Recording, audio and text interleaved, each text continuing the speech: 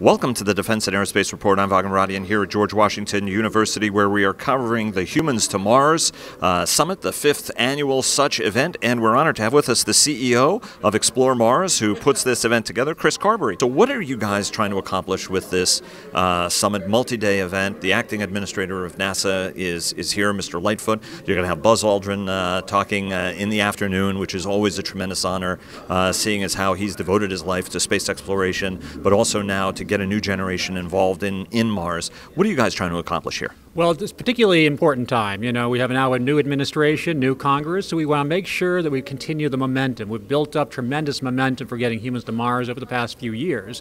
And it looks like in this new administration, with this new Congress, that momentum is continuing. We're just hoping that we can actually accelerate it so we can actually land humans on Mars by the early 2030s. And why is it so important that we go to Mars?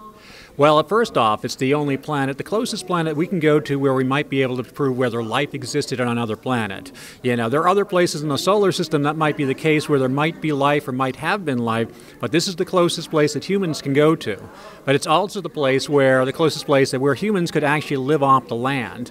There's water there, there's an atmosphere, so we could literally, utilize the water, to use it for water, but for oxygen and fuel, and we might be able to grow things on Mars. So we may be able to create sustainability. If we can live off the land, we can build up a permanent presence on Mars. There aren't too many other places we can do that with our current technology. And it's also a domestic economic and technology engine, isn't it? Oh, absolutely. From just a public perception, from national morale, I think that's one of the most important things as well, which is different than nationalism. When the country sees that we can still do great things, I think that translates throughout society, the entire economy. But you're right.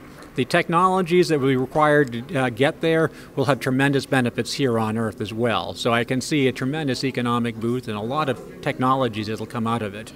Chris, thanks so much for joining us. Best of luck on the conference. Well, thank you very much.